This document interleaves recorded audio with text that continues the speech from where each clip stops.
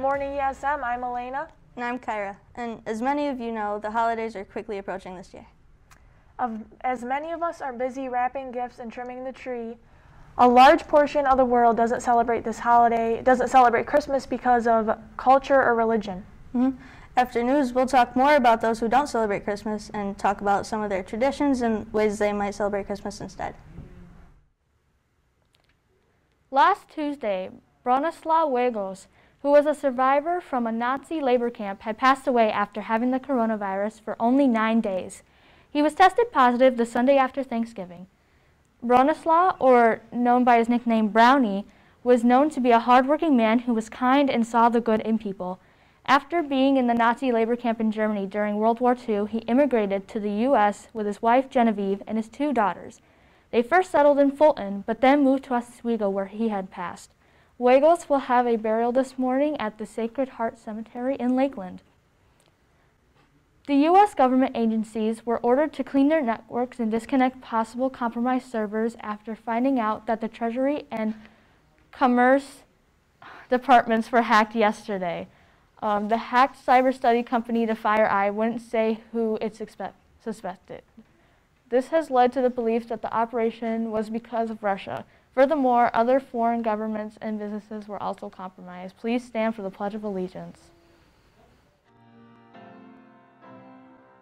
I pledge allegiance to the flag of the United States of America and to the republic for which it stands, one nation under God, indivisible, with liberty and justice for all.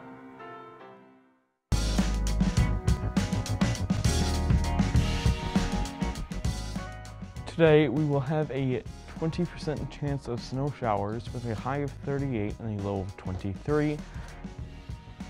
And tomorrow it will be colder, and it's our coldest day of the week, with sun and clouds. Wednesday will be around the same temperature as Tuesday, but a little warmer with a 40% chance of light PM snow. Thursday will be staying around the same temperatures as Wednesday with a 20% chance of AM showers.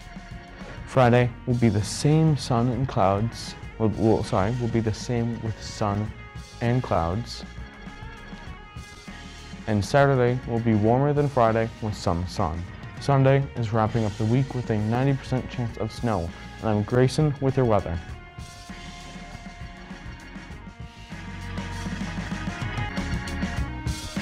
So as we said earlier, there are others that don't celebrate the holiday season, and one group that's known as Jehovah's Witnesses. As one of Jehovah's Witnesses myself, there are definitely a bunch of reasons why we don't celebrate Christmas. One big reason is because of its pagan origins.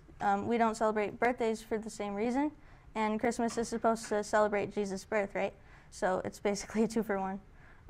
In fact, early Christians didn't even celebrate Christmas because they considered the celebration of anyone's birth, even Jesus's, to be a pagan custom. I found that very cool because I never even knew that, like that was a type of religion. Even Christmas lights, which I do admit can be pretty cool to look at, originated with the custom that Europeans would decorate their homes with lights and evergreens of all kinds, which is today's traditional Christmas tree, to celebrate the winter solstice and to combat evil spirits. And evil spirits, referring to demonistic beings, is something us Jehovah's Witnesses strive to stay as far away from as possible. There are many more reasons why Jehovah's Witnesses don't celebrate Christmas, along with many other religions and cultures. Christmas time is a joyous holiday for 92% of Americans that celebrate it. Although Christmas is traditionally a Christian holiday, 81% of non-Christians celebrate it. This includes the majority of Buddhists and Hindus, but only a third of Jews celebrate, and even fewer American Muslims celebrate. As many people appreciate, mostly everyone gets time off for Christmas. However, how does that fare for the minorities in the United States? Rabbi Paul Drazen celebrates Hanukkah with his temple in Syracuse. Well, we live in a society that is majority Christian, or at least say they are Christian. So that's just one of the things that happens when you're in a minority. You learn to live with it. You celebrate the holidays of the people who celebrate Christmas. Then you spend a lot of time explaining why we don't and that not everybody does. ESM has many students that do not celebrate Christmas. While it does bring the school some diversity, many students are left out while the hype is building for Christmas. However, it can inspire some others to at least celebrate the commercialism of it. Safet and Rhonda are ESM students that do not celebrate Christmas. Yeah, I have a lot of friends who talk about Christmas because they celebrate Christmas, but I don't really mind. Like, I'm happy, like, if they celebrate it, then I respect that, and I'm happy for them. It doesn't bother me at all, because, like, the lights, I enjoy the lights when I see them outside. It doesn't really bother me. I think it's very festive, very nice. It looks really pretty. There's actually a tree in downtown, right? Yeah, and like every time we pass by it, I'm just like, my eyes, I can't get off of the tree. Christmas has become a very commercialized holiday, as it focuses more on trees, gifts, and Santa. Very few know the history of Christmas, and even fewer celebrate it. I think presently we've become too commercialized with Christmas. I think that's evident that stores are open on Thanksgiving. Thanksgiving is one of the few American holidays that we all celebrate, and it should be a time to be just with family. And opening stores and forcing people to work takes part of that away, and that's all as a result of the commercialism of Christmas. Some holidays were even formed to combat this commercialism. Dan O'Keefe, a writer for Seinfeld, brought this into the show after Festivus was created by his father. Festivus was a holiday created in 1966 to boycott the commercialism of other holidays like Hanukkah and Christmas. And later on, it was brought, resurrected into the episode The Strike, which was a Seinfeld episode that aired in the 90s. However, no matter what religion you believe, ESM does report that you may take religious holidays off from school, so you can spend the day celebrating.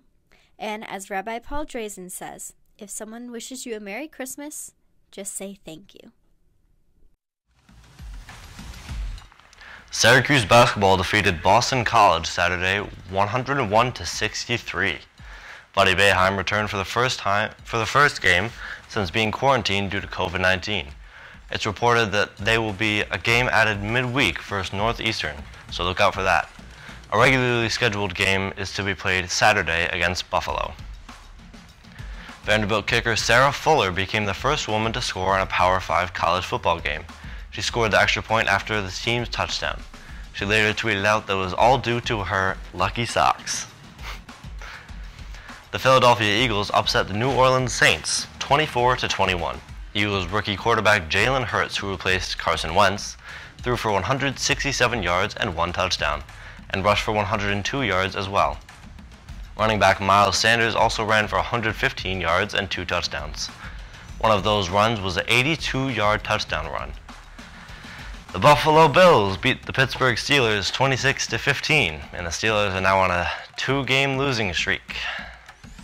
Bills receiver Stephon Diggs had a great game with 130 yards and a touchdown.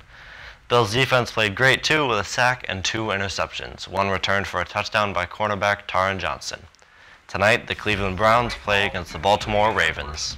And I'm John, Wii Sports. 2 months that we especially celebrate with joy and happiness is Deshine and Lily.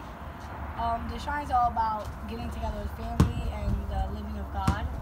And Holy is the festival of colors where we all get together, and it's mostly like we throw colors around and enjoy the good moments out there. Do you have specific food when you do it? For Deshine, we have multiple food. We have samosas, dumplings.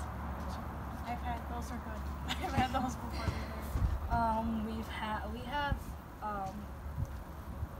they're called roti. It looks like a donut, but it's circled. Is it sweet? Yeah, it's kind of sweet. It's like both mixtures. We have there's a lot. It's hard to think of them. And Holy, we have mostly outdoor foods. We go to Nepali stores and buy food after Holi's and stuff like that. So, what kind of foods do you have for Holi? Do you have a favorite food?